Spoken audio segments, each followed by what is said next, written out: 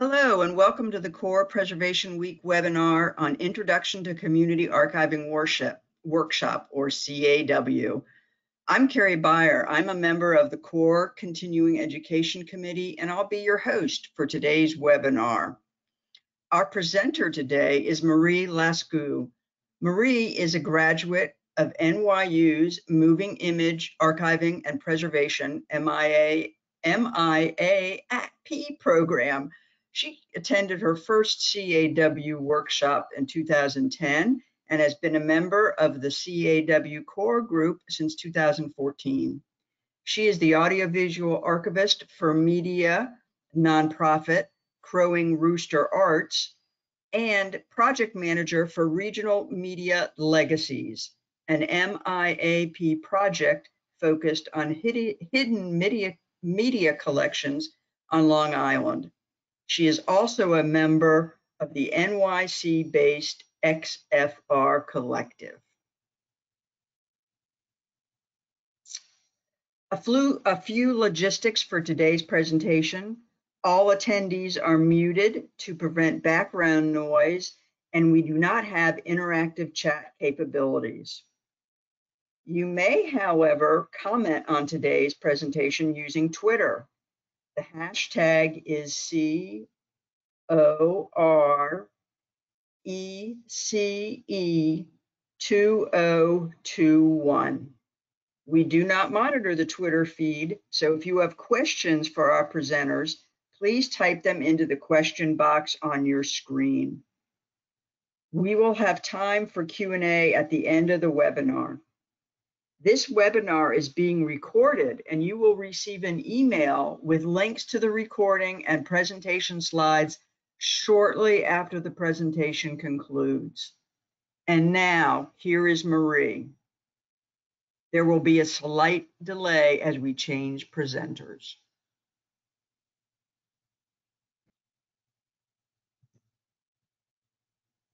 All right. Hello, everyone. Thank you to all in virtual attendance. I appreciate your time today. I just want to say a special thank you to the Preservation Week webinar and Core Preservation Outreach Committee and the Continuing Education Committee members for inviting the Community Archiving Workshop group to present as part of the American Library Association's Preservation Week series, Preserving Community Archives. I really appreciate your communication and guidance through this whole process. So I am Marie Lascu, and I'm representing a collective of people that comprise Community Archiving Workshop, or CAW. Community Archiving Workshop is both the name of the all-volunteer group and the name of the basic workshop model we organize. So I will be throwing around the term CAW in both contexts quite a lot. So I want to acknowledge that Community Archiving Workshop is a broad term, certainly not invented by this group or owned by this group, and it might be more helpful when you see or hear the words Community Archiving Workshop over and over during this presentation that you envision that it says a type of Community Archiving Workshop or our version of a Community Archiving Workshop. So what started out simply as a type of event organized around an annual conference has organically grown into a core group of volunteers and a tested and trusted event model that has garnered the core group generous supplementary funding and other types of resource donations, very naturally urging us toward more targeted funding asks, placing us in a positive transitional stage. This presentation today won't focus on vision boarding our future, but is instead meant to introduce you all to the basic history of our group and workshop model, related projects that have come out of continued organization of our workshop model, and then I'll focus on 2 current grant-funded projects that stand as culminations of our work over the last decade. I very much hope that the outcome of this presentation will result in us hearing from people who've been doing similar work, hearing from people interested in organizing their own workshop, hearing from people who have other project ideas, or all of the above. So let's start from the beginning. The person who easily takes the label of founder of our group is Mona Jimenez. Mona is a media art conservator and currently works on multiple projects as a consultant through Materia Media, which she founded. She has a background as a media artist and understood the need for long-term solutions in order to ensure the survival of media-based works early on. She began her advocacy for video preservation over 30 years ago. In the late 1990s, she was the founding director of Independent Media Arts Preservation, or IMAP. From 2003 to 2017, she was a co-associate director and associate arts professor for the Moving Image Archiving and Preservation program at New York University, serving as an expert on the preservation of video, digital media, and multimedia. 2004, she established the Film and Media section of the Barbara Goldsmith Conservation and Preservation Department in NYU's Elmer Holmes Wilkes Library. Mona began activist archiving in 2008, bringing together students, moving image experts, and volunteers to help organizations inventory and describe endangered AV collections. The project became the model for community archiving workshops. In 2008, she also founded Audiovisual Preservation Exchange, or APEX, at NYU MEAP, and with Kara Van Malsen and AV Preserve collaborated with colleagues at the University of Ghana in 2014 to establish an audio digitization lab focused on saving ethnographic audio. This is just a fraction of the projects she's been a part of. Mona has been an integral part of the media archiving community, and she has always experimented with and promoted community-based archiving of media collections. I'm focusing on Mona here because she is the person responsible for introducing the model to every member of this group, and is absolutely the reason we have all come together, stayed together, and been inspired. All right, so the workshop as we know it, we meaning the CAW core group, was organized by Mona in 2010 in partnership with Scribe Video Center in Philadelphia. She had intended to make this an official pre-conference workshop for the Association of Moving Image Archivists annual conference, but the proposal hadn't been accepted, and Mona organized the workshop anyway, because Mona does that. And she presented at the closing plenary of the conference. Her presentation was a hit, and members of the Independent Media and Diversity Committees, respectively, worked together with Mona to organize and sponsor the workshop as part of the conference by the next year. And since 2011, the CAW has been a pre-conference staple of the EMEA conference with continued support from the Independent Media Committee and EMEA as a whole. I feel really lucky. I was there at this sort of proof of concept moment. I was a first-year student in New York University's Moving Image Archiving and Preservation two-year graduate program, MEAP. Mona was one of my professors, and EMEA was my first professional conference. I wanted to see what Mona was up to. I went to the workshop at Scribe Video Center, where the entire second year class was volunteering their time. Being part of that event had a major impact, and it's fair to say, especially looking back a decade later, that it absolutely changed the course of my professional life. Mona's entire approach to archiving, championing archivists coming out of the institutional archive and going into the community space to actively assist as needed and without the express intention of collecting, it opened up the possibilities of how archival principles, which I was still learning, could be applied and what kind of spaces I could do this work in. So to quote from an article Mona wrote about community archiving independent media, quote, "A community archiving workshop is essentially a distributed model for what archivists consider the first step in collection management, gaining intellectual and physical control of the material. In a CAW, experienced audiovisual archivists and preservation specialists are paired up with those new to archiving. They work together for a day to label, inspect, inventory, and rebox a magnetic media, and in some cases, a film collection. Everyone's data is collected using a standardized spreadsheet template, and at the end of the day, the files are merged into one. In a CAW involving about 30 people, the group typically inventories 125 to 150 items, capturing titles, dates, formats, tape condition, and other information needed for prioritization. The CAW model seeks to help caretakers jumpstart preservation actions emphasizing that the goal is not a better organized archive, although this is a peripheral benefit, but to enable them to quickly find the most important works in the collection. Much of the legacy of independent media production remains uncollected, and realistically, even when works are collected, only a small percentage of the tapes will be preserved. The data from a CAW gives caretakers information to begin the preservation process, while the video playback decks can still be found, end quote. All right, so here's a list of past CAWs specifically in relation to the EMEA conference. So I'm including the Proof of Concept 2010 Philly CAW since 2010 as part of the EMEA annual conference. There have been 10 CAWs in 9 cities, and we've worked with collections from about 15 different community organizations and a couple artists. Additional CAWs associated with different committee members, but not necessarily the EMEA conference specifically. It's about an additional 5 CAWs in 5 cities across 4 countries: Mexico, Japan, the Philippines, and of course more in the United States. And this is about 6 additional collections. This list doesn't include the CAWs associated with our IMLS funded Training of Trainers grant, which I'll speak about shortly. This is also not a definitive list.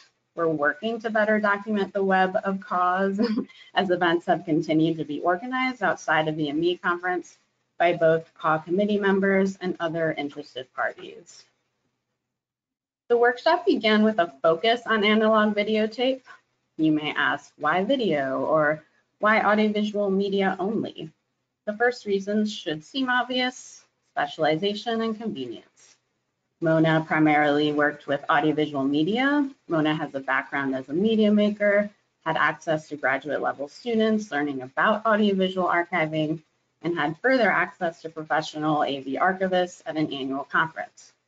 The more collection material types you incorporate into this workshop model, the more logistical concerns you have, and especially when our intention is to teach new skills to volunteers with no experience, it is obviously easier to focus on one material type.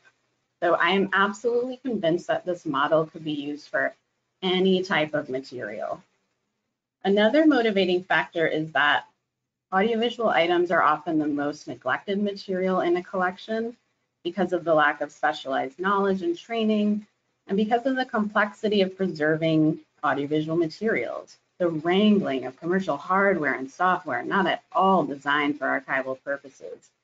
The additional infrastructure and management required on the digital preservation end of things. And there is like a lingering sentiment that information on AV media might not be as essential. AV media is often the special project for temporary staff or something an intern can deal with. But the analog and their digital equivalents are in great danger of being lost due to degradation of original carriers, obsolescence of playback equipment, and lack of corrective management in the always precarious digital realm. This workshop models an opportunity for advocacy work by professionals specializing in the long-term care of AV materials. Not to point fingers, but to rally stewards of mixed media collections or media creators, to make them aware that you need to be proactive about this now. And here are the basic steps you can take to get started without a single change in your budget. So CAW is truly a group effort. We are all over, spread out into 4 different time zones in and outside the United States. We come from a wide range of backgrounds and experience. Some work in traditional archives, others are from media centers, libraries, digital projects, and some are independent consultants. This core group was assembled organically. These are the people who keep showing up. As was mentioned earlier, when I quoted from the article Mona wrote about community archiving, typically trained AV archivists partner with a local organization and or individuals to jumpstart the preservation of a neglected audiovisual collection with a day-long workshop at which all volunteers assess and inventory as many media materials as possible, while local volunteers gain hands-on experience to carry on the work into the future. This day-long workshop is not a preservation plan. It does not complete multiple preservation processes that were delayed for decades. The media is not preserved at the end of the day. This workshop is intended to be step one, starting an item-level inventory of audiovisual items, an inventory that can be continued, completed, and utilized for preservation planning. But this workshop is also intended to be a bridge builder between local community members and professional community members, especially those in similar scenarios, but maybe they're at different stages of the same journey. You can share tips and resources, start and continue your own conversations. Tasks that seem too time-consuming or complex can become manageable with support, even if the support is simply cheerleading and commiseration. So we've generally begun planning for a CAW around 4 to 6 months before the EMEA conference. The first step is securing a partner organization with an appropriate collection. Once there is an agreement and a data set, basic event planning logistics commence. Securing a space with enough room, it's easily accessible, near public transportation, there's food for lunch, water and coffee, etc., etc. To plan a CAW, we first establish where, and that's usually based around the city the conference is going to be in. Then we see if any CAW members have connections in that city, or we begin researching organizations and cold reach out. We have a template outreach email we send to people, and depending on who responds and how follow-up conversations go, we establish the collection that will be worked on. Then the priority is space. Oftentimes, the local organization with the collection is able to provide that space, whether it's in their own organization or another local organization they're already connected with offers it up. This kind of generosity has been absolutely essential to our ability to organize workshops in so many places. Then CAW members will seek out supplementary funding if it's possible. EMEA has been very generous in this regard. These funds cover lunch for attendees, as well as refreshments. Sometimes it covers additional supplies for the inventory process. And in the last few years, there's been enough help to cover travel expenses for some members in need. All preparatory event work happens remotely. Not all members who plan a CAW are able to attend. We have roles more clearly established now in our documentation, but in reality, one person can take on multiple roles. Before the day of the workshop, we establish which CAW members will take on which role, who will present, who will collect spreadsheets, etc. We rely on the local partner for outreach to secure day of volunteers, but we assist with registration templates and event descriptions. We make sure needed supplies will be mailed to the right address, that we can access the space early enough for setup, and we set a final meeting time. So the day of the workshop is always similar. The event itself is usually between 6 to 8 hours, with maybe 1 to 2 hours needed before and after. 1 hour is probably fine. It's designed to allow participants to come in and out as they are available, but often people do stay for the whole event. Key CAW organizers are always in attendance. The event always begins with about 1 to 2 hours of presentation. We're introducing attendees to the basic history and structure of a CAW. We ask partners to present on their organizations and the specific collection we'll spend the day with. This is an essential component to provide contextual information that is intellectually and emotionally engaging. Yes, people are participating in community service work, and that's great. They're potentially learning a new skill and also networking. But the invaluable contextual information of a collection reminds all of us at every skill level why we are engaging in archival work, why we want to save this stuff or free the tapes. We then have an AV Basics presentation that covers a general history of film and magnetic media with a focus on physical makeup and common formats, as well as common risks and concerns, basic inspection tips. This leads into a presentation on the inventory template to be used for the day, walking through fields and preferred controlled vocabulary for each field where appropriate. At this point, the template is being distributed, and as a group, we walk everyone through inventorying at least one item, which is made possible by passing out collection items. A good deal of time is spent on this introductory work because it's important to have everyone on the same page before we let people pair up and begin the inventory process. At this stage, event organizers are available to answer further questions and sort of mill about the space as needed. Depending on what was planned, kind of break up the day, there may be a film inspection station demo or a digitization station demo. There may be tours of the hosting space or a screening of materials related to the collection. People tend to find their own grooves. A CAW organizer is assigned the task to compile spreadsheets and clean things up for the partner organization. We make sure all of the partners' media items are accounted for.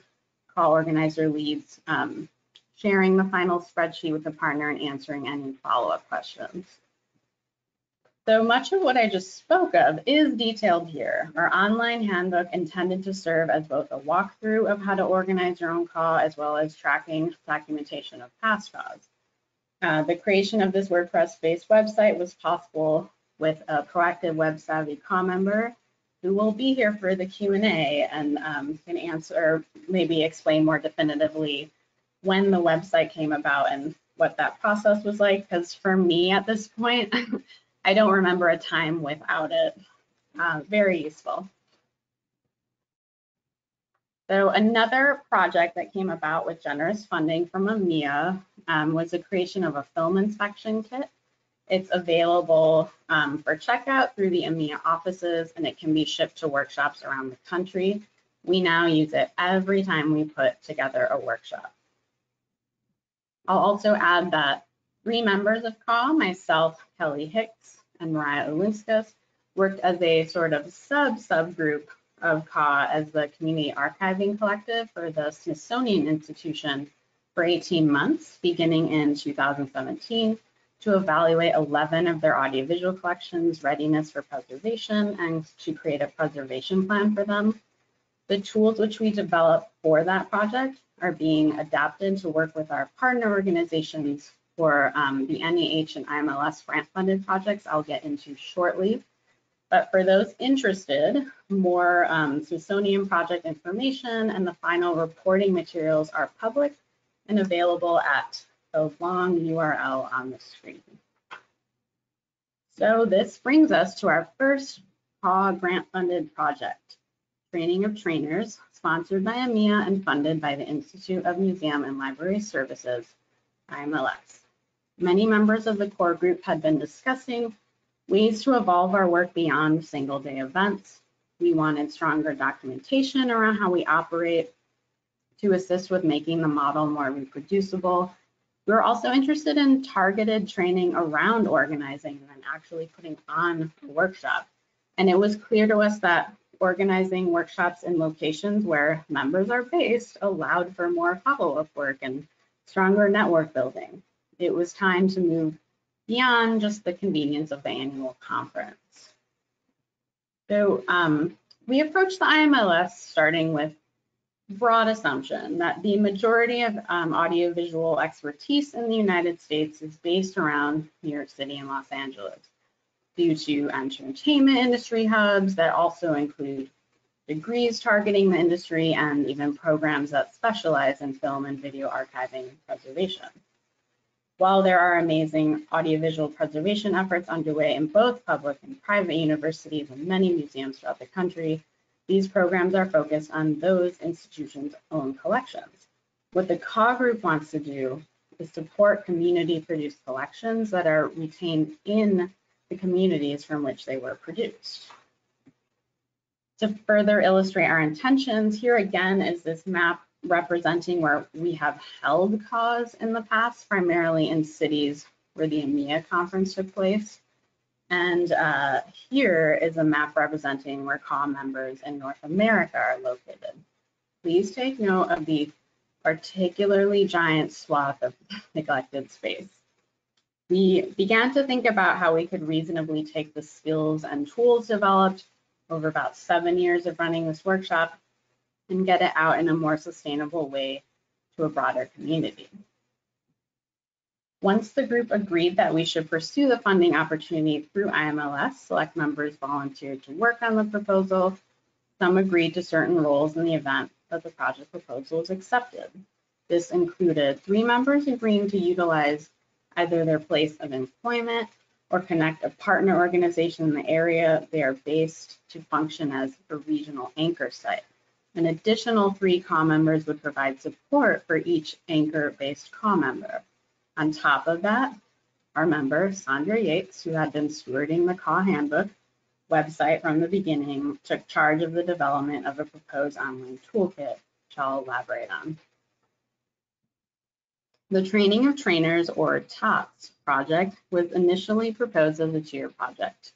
Between spring 2019 and summer 2020, 12 workshops would take place, 3 Training of Trainers 3-day workshops, each including a traditional CAW on the second day, 9 CAWs in addition, with each TOT highlighting 3 participants who would then be supported in organizing their own CAW for their own organization collection, with a goal to serve about 12 organizations, train about 200 community volunteers, and inventory and inspect around 2,400 AV assets. 3 national regions would be served. We would begin to serve them, with the Midwest represented by Madison, Wisconsin, the Southeast represented by Nashville, Tennessee, and the West by way of Northern California, represented by Sacramento. So each anchor site or hub would be responsible for hosting the Training of Trainers workshop, and the workshops would be developed and organized by the anchor site CAW member with their support CAW member.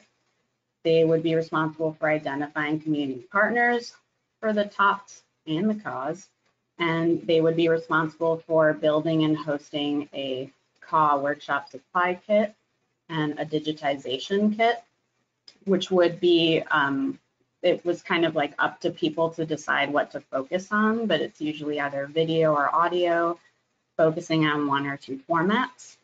And then they would also build and host a film inspection kit with the intention that all of these kits would be available for regional partners to use as needed. So let me quickly plug the actual anchor site organizations listed as well on these slides are the participating organizations in each anchor site's Training of Trainers. Recollection Wisconsin, based in Madison, Wisconsin. They are a consortium administered by WILS, formerly Wisconsin Library Services. CAW core member Amy Sloper connected with Recollection Wisconsin while working at the Wisconsin Center for Film and Theater Research. And Amy led the Training of Trainers workshops even after relocating to the Harvard Film Archive with the assistance of CAW member Jeff Martin. California Revealed is a California State Library initiative that helps public libraries, archives, museums, historical societies, and other heritage groups. Lucky for us, CAW core member Pamela Vatican is their director, and she was supported by none other than Mona Jimenez. Last but not least, Nashville Metro Archives in Nashville, Tennessee. The Nashville Metro Archives at the Nashville Public Library launched its Audiovisual Conservation Center in 2017 and has actually been home to 2 previous CAWs, which have had a major impact on the collection and helped to support the founding of the ABCC. And lucky for us, CAW core member Kelly Hicks is project manager for the Nashville Metro Archives Audiovisual Heritage Center. We are very grateful that Nashville Metro Archives leadership was happy to participate in this project as an anchor site, and I served as Kelly's support for the TOT workshop, and Mariah Ulinska supported an additional call hosted by Appleshot. Part of the grant includes building a curriculum and online toolkit to share documentation and resources developed throughout this project, where the handbook focuses on the basics of a traditional workshop model and documents past events. The toolkit is intended to first document the training curriculum developed for the TOT workshops in each region, as well as presenting the TOT materials as another reproducible model. It also functions as a resource for participants of TOT workshops at each anchor site. This is still a work in progress, but there's plenty of material to dig into now. All right, so in addition to the IMLS funded TOPS, the CAW group was thrilled to receive funds in 2019 from the National Endowment for the Humanities, NEH, to bring the workshop on the road in partnership with the Association of Tribal Archives, Libraries, and Museums, ATALM, to Indigenous and tribal archives in the continental US, Alaska, and Hawaii. Before I explain our second grant-funded project, I would like to provide some backstory. So EMEA community member Michael Pon, who is the executive committee vice chair of the National Museum of the American Indian, expressed that he really thought that CAW would go over well at the International Conference of Indigenous Archives, Libraries, and Museums, which he often attends. So ATALM is an international nonprofit organization that maintains a network of support for Indigenous programs, provides culturally relevant programming and services, encourages collaboration among tribal and non-tribal cultural institutions, and articulates contemporary issues related to developing and sustaining the cultural sovereignty of Native nations. Michael connected us with ATALM, and they accepted our proposal for a CAW at their 2018 conference held in Prior Lake, Minnesota. We were certainly ready to branch out since we're very comfortable with EMEA and felt it would not only be enjoyable and a new experience, but would also be a good test of our model. Can we pull this together as easily as we'd become accustomed to with the EMEA community?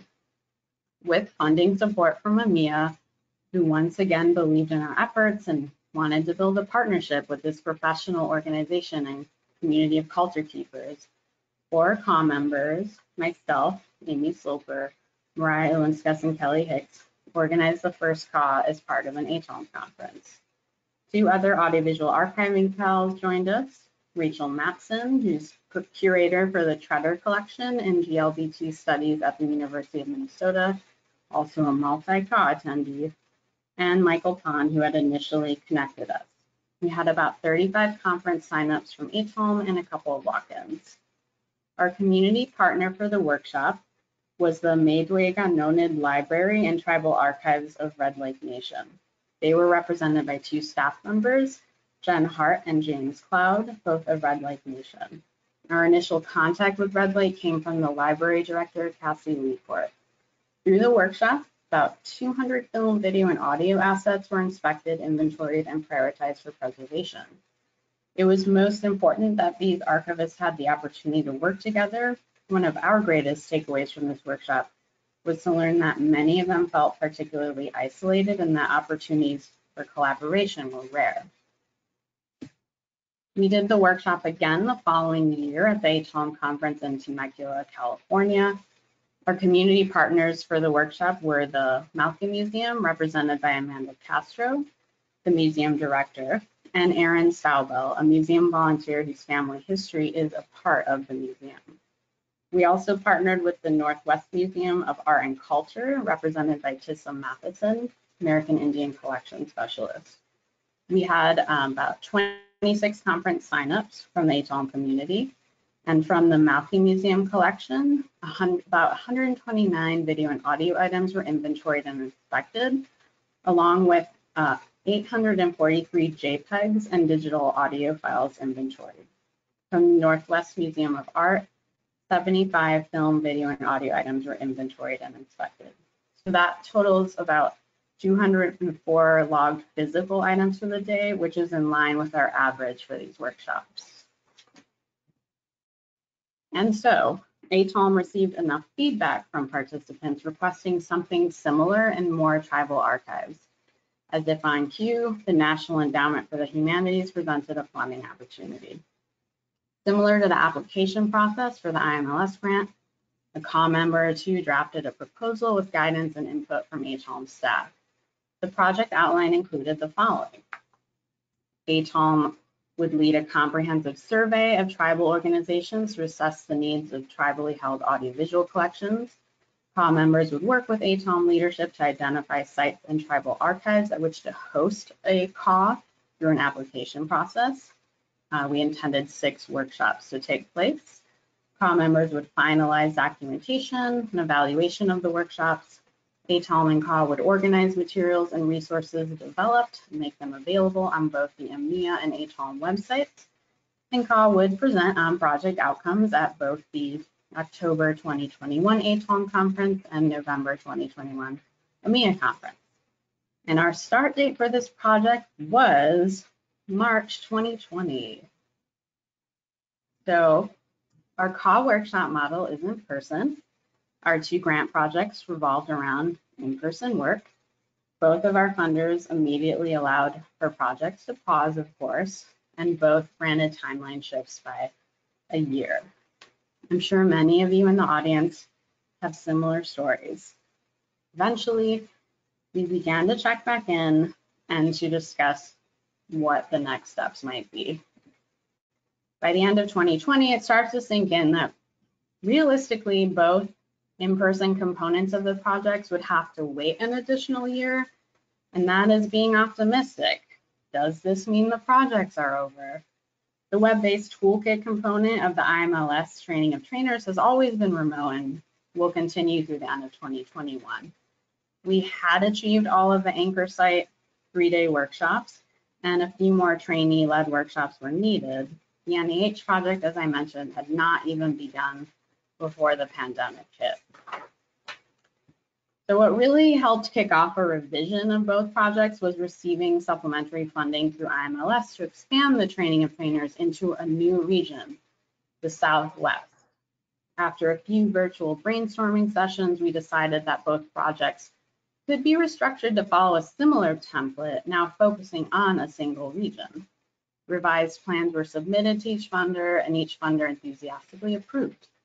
CAW members Mariah Olinskas and Kelly Hicks moved forward as grant project leaders and began structuring and implementing the application process to create a new Southwest cohort. And so here we are. These are the participating organizations who, as of the beginning of April this month, will be working to kickstart, inventory, and prioritize work on their audiovisual collections. Just before this presentation, we had the second webinar intended to prepare them for inventory work. At this stage, all mentors have begun communicating with representatives from their assigned organizations. Our revised timeline takes us from April to December 2021. A CAW member has been assigned to each participant. Every member of the cohort will attend the same webinars and will work with a CAW member to guide them through the inventory process. Our goal is to get at least 200 individual AV items inventoried per partner, and then use the adapted tools from the Smithsonian project mentioned earlier to assist with prioritization for digitization, as well as to create an adaptable preservation plan. Adaptable because it is likely that 200 items is only a sample of the collection for each organization.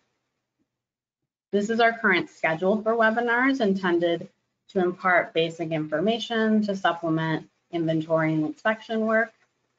And each representative will be performing that again with guidance throughout the next few months.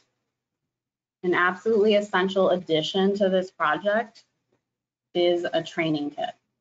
We decided that the only way to come anywhere near the in-person training experience was for each participating organization to receive a similar training kit that we would utilize for key webinars, give participants something to practice on, and have some basic starter tools to begin conservation work on their media. While not ideal to the CAW model, COVID-19 necessitates that we pivot to deliver remote training. We believe that these training kits can help participants develop the skills and confidence they need to begin processing their audiovisual collections and provide them with some of the tools and supplies to do so. I'm really proud of these kits, and it's important to highlight that they were physically put together by a single person in their own home, after a lot of back and forth suggestions from various CAW members. These kits were funded through the grant, but some of the essential components, the media items supplied for identification and training, were donations from various EMEA community members.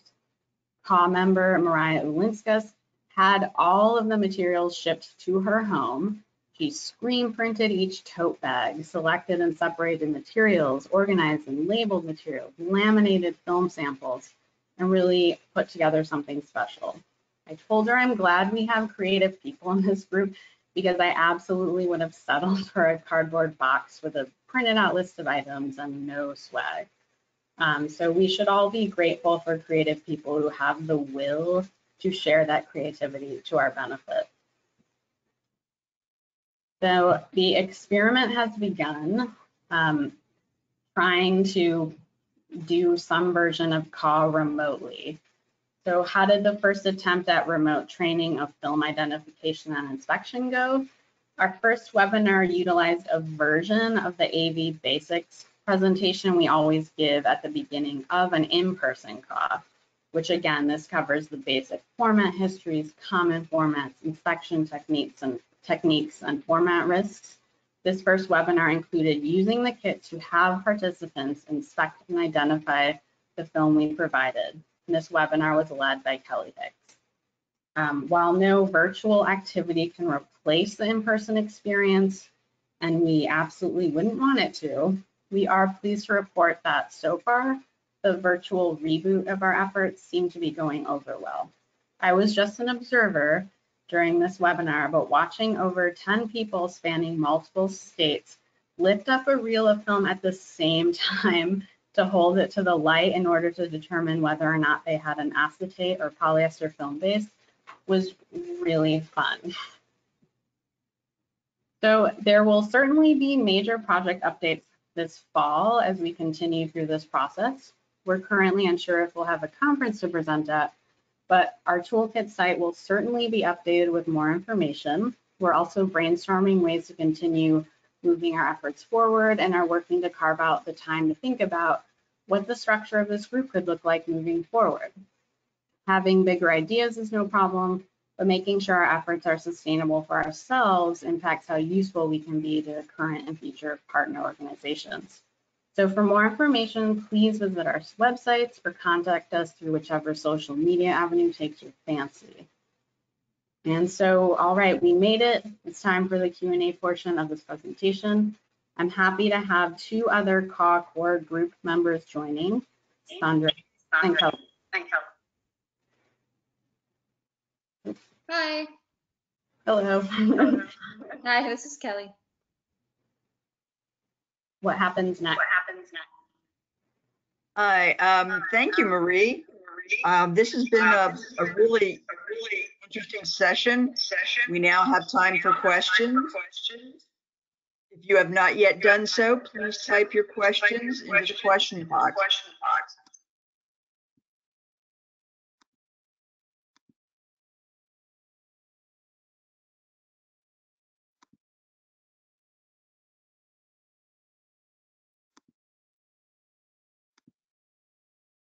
Oh, I don't see any questions right yet from the public. So, but I have one that I want to ask. Oh, actually, we are getting some. Here we go. Laminate or encapsulate film.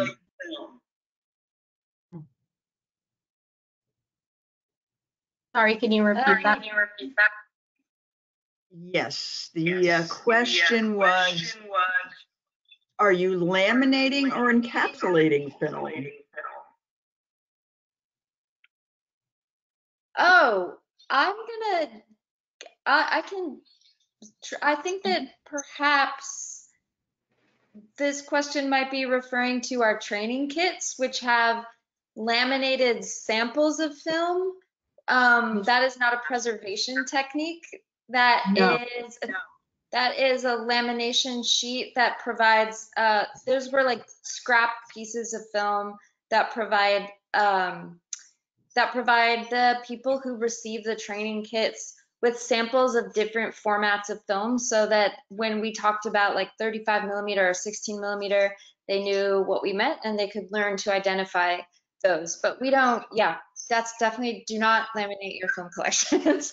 It was more of a logistical, we need to be able to hold physical evidence, but a reel of 35 millimeter is heavy, and we didn't want to have to ship that. Although many of our trainees do have They do have a lot of film in their collections, but this was purely to say, here are the basic film gauges you'll encounter, and this is kind of what they look like without having to deal with like a cumbersome size.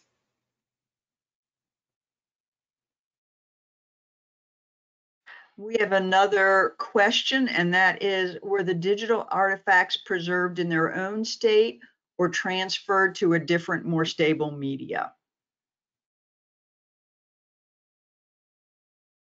So hi, this is Sandra. So when we did digital objects during a CAW? Yeah, I'm assuming that's the question. Okay. The one that we did in Pittsburgh, they had a DVD collection, and we copied it logically, so just the files off the DVD, and we transferred those to a hard drive. And we also created an access copy using Handbrake. So the DVD files and also an access copy that was in PIC 4.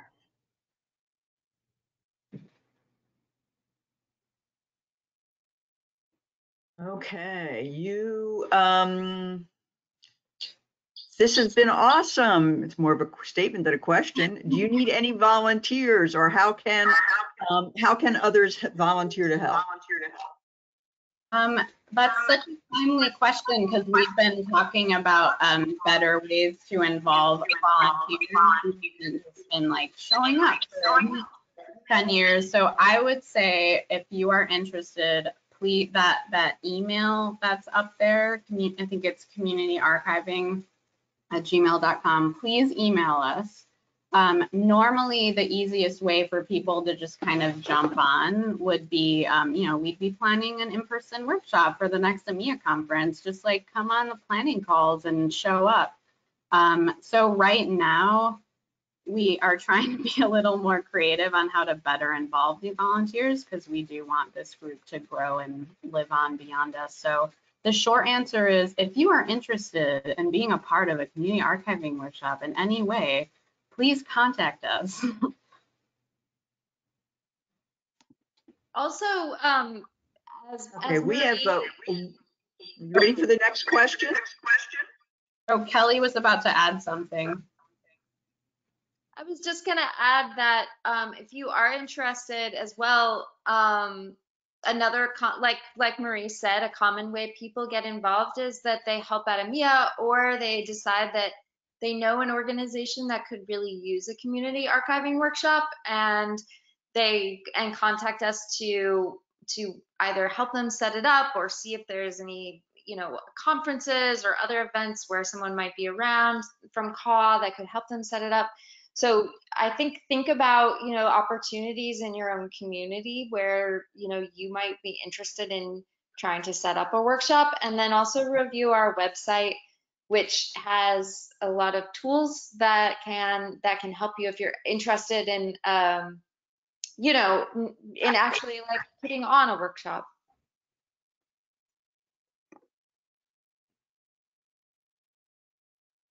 You ready for another question? Yeah.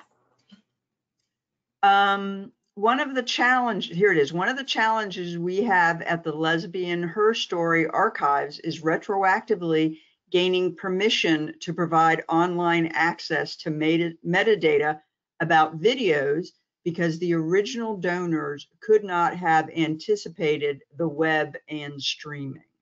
Mm-hmm.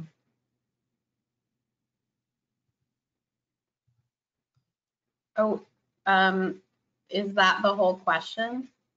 Yes, and there is actually a follow-up question right below it, which I think sort of answers it, but it's like, so basically, how do you handle copyright questions and research at these events? Yeah, so I mean, one of the basics is we're working, it's just one day, and we're not addressing access. I mean, part of the work is like we're moving a collection toward access, but we always ask, and it's an inventory field, we ask about access restrictions and copyright, if that information's even available. But I think, the important thing is to know which items don't have permissions to be made public yet, which items might require further research. And there's no easy fix for that, right?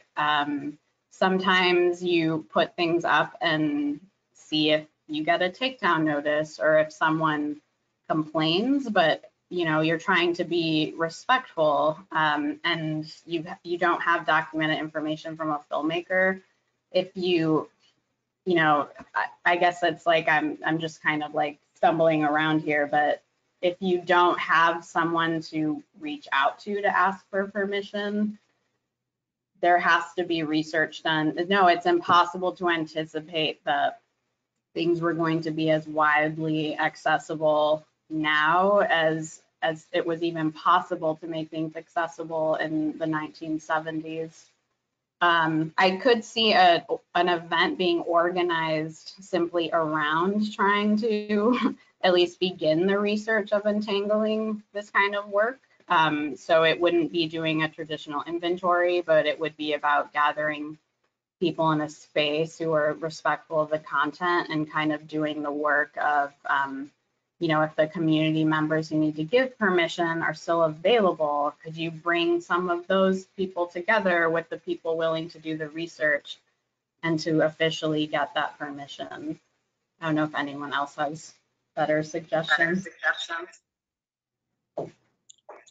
Yeah, I think Marie covered it, but I will say I'm definitely not a copyright expert. And most of us don't have copyright experts on their staff, so you're not alone. And but I can tell you where I've learned quite a bit about copyright and archives rights to preserve and stream, which is at the Association of Moving Image Archives conference. There have been a couple of copyright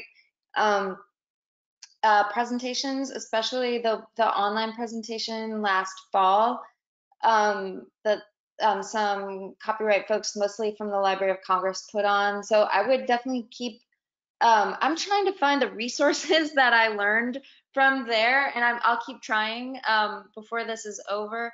But there actually is, again, I'm not a copyright expert, or a lawyer. However, there's a little bit more freedom in copyright rights for archives than I originally expected, and so I would.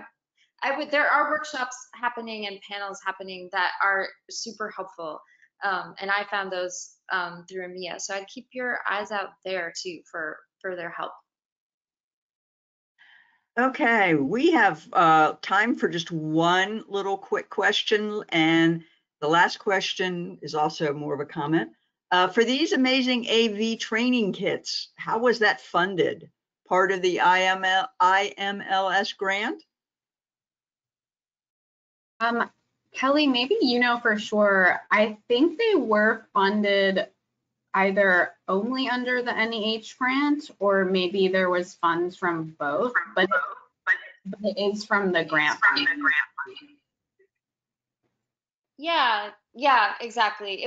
We had because of COVID, both of our projects were happening online through the NEH, funded by NEH and IMLS. The training kits specifically, I think, were funded by NEH, but also by sheer coincidence, because we were working with tribal archives and because our other project was working with archives in the southwestern United States, we ended up all working kind of online at the same time and in the same geographic region. So we're making some of those resources available to both groups, but specifically, I think the training kits were funded as part of the NEH grant. But I think there are lots of grants that, you could fit something like that into. Yeah, in terms, like, if you want more specific information about like materials used and how that was plotted out, please email us. I feel like Kelly and Mariah like thought through a lot of like what should be in the kit and how it should be put in there. Like I do remember the discussion of like, the like shipping 35 is really heavy, but like we really want people to understand the difference between 35 millimeter and 16 millimeter and 8 millimeter. And I can't remember who was like, oh, laminate like, let's laminate film. And we were like, yeah, that's awesome. And it was just kind of a domino effect of creativity, but I'm sure that there's like lists available, and I can't tell you how much the kits were. I'm sure that would be helpful to know, but they were funded through the grant.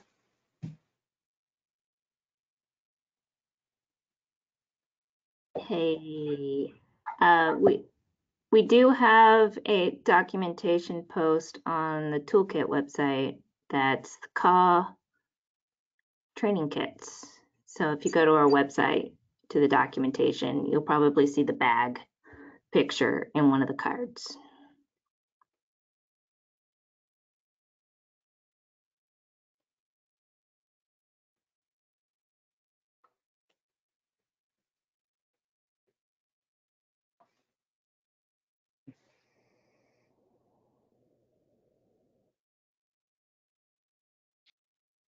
Okay, we do have some remaining questions that were submitted. Our presenter has kindly offered to answer them in writing, and those answers will be sent to our attendees via email. We are glad that you could be with us today. You will receive a short online evaluation form. Please take a few minutes to respond to the questions. Your comments are very valuable and help the CORE Continuing Education Committee plan future events. The email will also include links to today's slides and recordings. Thanks again to our presenter, Marie Lascu. Thanks also to members of the Continuing Education Committee, Joseph Nicholson, and to Fred Ruland, Julie Reese, Tom Farron from the CORE office. The support they provide make it possible for us to present these webinars. CORE has other continuing education events coming up, including 2 more webinars in May. The next webinar will be Wednesday, May 5th on writing for the web. Please see the CORE website to register or find more information on this and other upcoming webinars. CORE also offers web courses, which are 4 to 6 weeks long, 2-day email discussions, and a new classroom series of workshops. Our next e-forum will be on May 18th and 19th, discussing advocacy for implementing faceted vocabularies in public-facing interfaces. Check the website for information on upcoming courses and discussions. Thank you all for joining us today, and this concludes our session. Thank you.